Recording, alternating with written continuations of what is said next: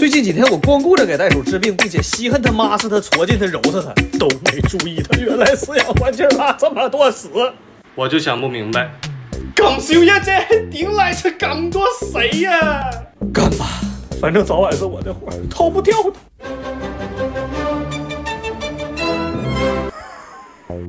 我一会儿高低教明白这小犊子怎么定点拉屎。先喝一个我在抖音商城买的加多宝凉茶去火。抖音左滑进入商城，进入品牌馆，点击大牌试用，大牌好物9块9起，包邮式。定点拉屎教程开始。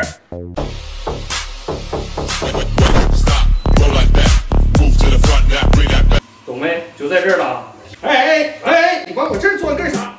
你待的挺惬意呀，用不用我再给你喂点奶？你先出来，来，记住要上厕所的时候你就嘚儿跳上来。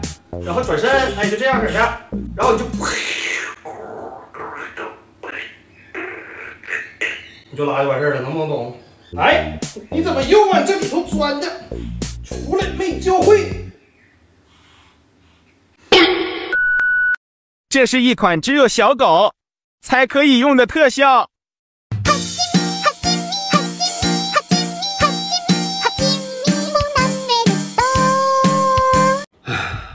这一天还是到了，我要自己给袋鼠打针了。这个是5毫升，然后抽0.5毫升，好浪费啊！这玩意儿我喝了不行吗？那个，我一会儿给你打针是为了你好，能不能不要记恨我？有没有住沈阳的护士能过来帮我扎一下？我不行，我给他打针，我这辈子我都不会原谅我自己。算了，求人不如求己。但是我要给他打针的话，不能让他认出我。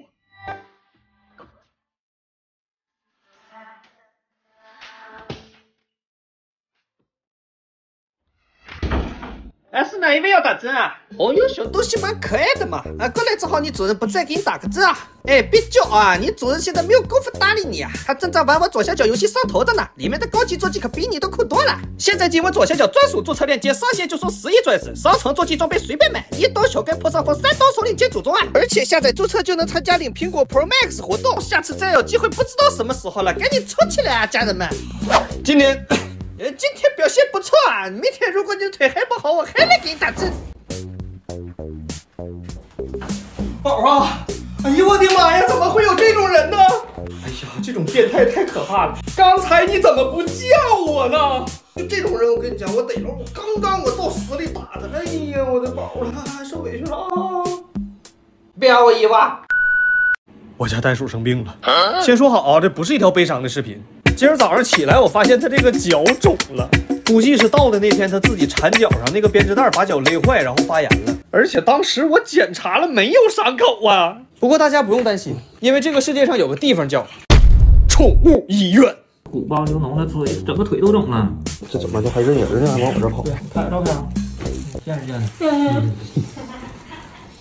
治疗方案是给他上个滞留针，这样我拿回家以后也可以每天给他打消炎药。这个咱不看啊，不看就不害怕，一点不疼。大夫您下针轻点，看着没？戴着脖套子挂着点滴都得抽检。我有时候真怀疑他是披着袋鼠皮的狗。回家啦！为了保险起见，先在笼子里养一阵，温度保持30左右，连上户外电源，这样停电也有暖风。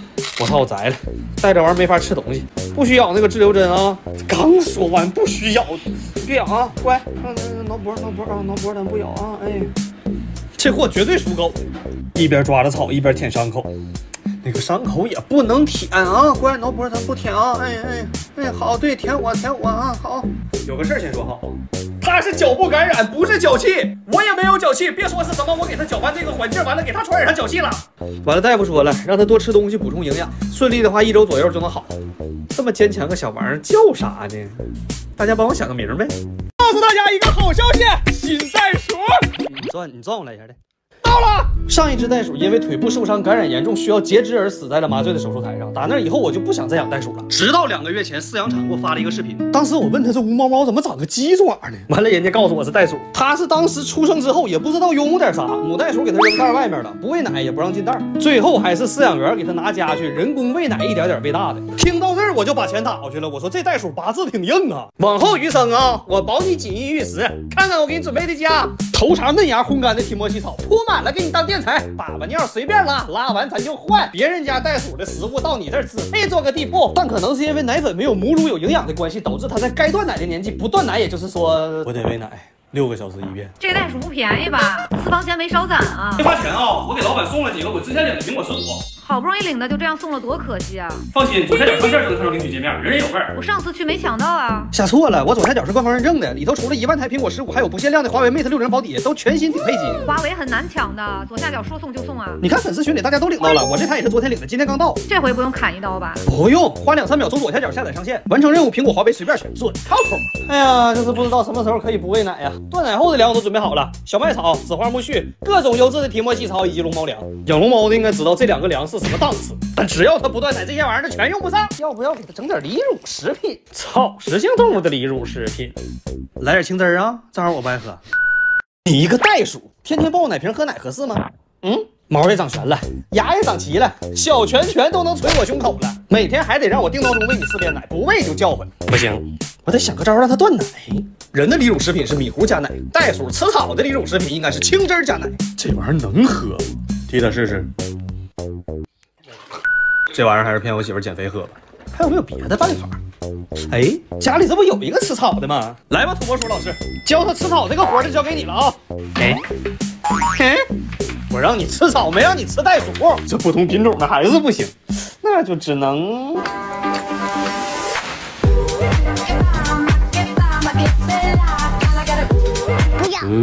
还是不吃？是不是我这张老脸往这一摆，他觉得我跟他不是一个年龄段的袋鼠？最近天天吹30度的空调，熬夜喂奶，属实老的有点快。我这脸蛋子确实该保养了，之前用的标拳蓝钻效果太好，被我小舅子拿走了。熊我媳妇又给我买了一套，这个系列贼适合我这张帅气的大脸盘子。洁面乳主打一个深度清洁不伤肤，精华水和精华抗老淡纹，紧致轮廓。主要咱老爷们不爱用那胶粘的，这个清爽不粘腻，精华的雪松木质香味还挺好闻。这次谁也抢不走我的标拳蓝钻。之后我以身作则，教他吃了好几天的草，但他还是只喝奶。但我的教学还是取得了非常大的成果。首先，狐獴学会吃草了；其次，我学会反刍了。我家的袋鼠，我决定给它起名叫钢镚儿，希望它能拥有钢铁般的意志，蹦蹦跳跳的活下去。那为什么活下去这个事儿，我居然得用希望俩字呢？因为袋鼠这个物种本身伤口自愈能力极差，对细菌的抵抗能力极差，抗生素对它的作用效果极差。简单来说，生命力极差。也就是说，这个玩意儿甚至会死于口腔溃疡，不是段子啊，真事儿。所以我是真心的希望它能蹦蹦跳跳的活下去。但我发现它好像不会蹦，就这行进方式还叫啥钢镚儿啊？钢粘的，钢固有，我这什么命儿啊？买个袋鼠不会蹦，买个电鳗不发电，买个蓝环章鱼，吃个螃蟹还让螃蟹翻墙了。最可气的就是这个浣熊蟹黄面啊！自打最近反群之后，开始咬我了。我要不看你是个金色浣熊，早给你做绝育了。给你能耐的还反群，但还好哥们儿技高一筹啊，非常之明智的让奥利奥上了训狗学校，现在已经学会遛狗了。你等他学成归来的啊！你不咬我吗？等他站你面前的啊，你咬一个试试。还有你们4个也咬我啊！你们不抱团吗？看他回来木不木你就完了。还有你不蹦吗？啊，咱不蹦，不想蹦不蹦啊！哎呀，乖，你咋的都行啊。还有你不有毒吗？你有毒就有毒呗，你那玩意儿属实人和狗都整不了。我叫王小怪，养了一只发育停滞的袋鼠，不仅在该断奶的年纪没有断奶，甚至它还不会跳。这个行为甚至一度让很多粉丝认为它就是个大灰耗子。身为一个宠物博主，我拿人格担保啊，这真的是个袋鼠，不是大灰耗子。你们瞅这脸，这耳朵，这牙，哪里长得像大？我刚才拿人格担保那句话能不能收回？就在我内心已经接受它是一个因为发育停滞而不会跳的大灰耗子的时候，监控下的一幕却又让我世界观彻底崩塌。当时我喂钢镚吃完奶之后，把它放地下溜达，接着我就去喂的狐獴和浣熊，然后我抓了一把干草喂土拨鼠，又捞了一条泥鳅喂电鳗，然后抱着胳膊我欣赏了一会儿。欣赏完之后，我突然发现袋鼠没了，然后我就开始找，一直找，360度旋风无死角的找，就是找不着。然后我突然意识到监控的存在，就打开了监控，看见了这一幕。哎，你不是不会蹦吗？我说，当我面装秀，你背后蹦的挺欢呐。来，有能耐当我面蹦，这么熟练吗？有一种老父亲看着孩子学会走路的感觉。另外，上一个视频我给袋鼠种的仙草彻底发芽失败，还有粉丝说发的芽根本就不是提莫西草，于是我又重新买了提莫西草、紫花苜蓿和黑麦草的种子。这回咱们换浅种法。卖我土那大姐真实惠啊！蚯蚓肥土里真的有蚯蚓哎！这次我听取粉丝的意见，在草籽上面薄薄的撒一层土，然后坐等发芽。这回要是再种失败，刚才土里那蚯蚓抠出来我吃了，我说的。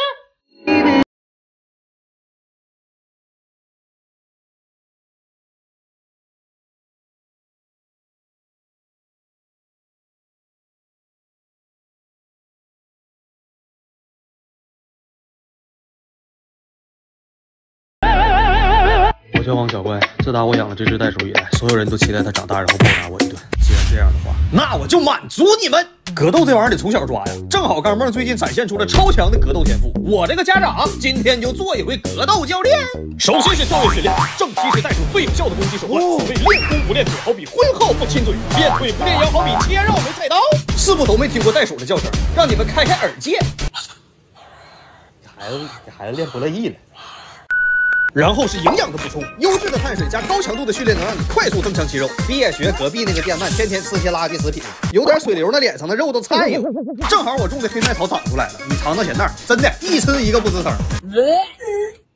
这玩意儿插回去还能活不？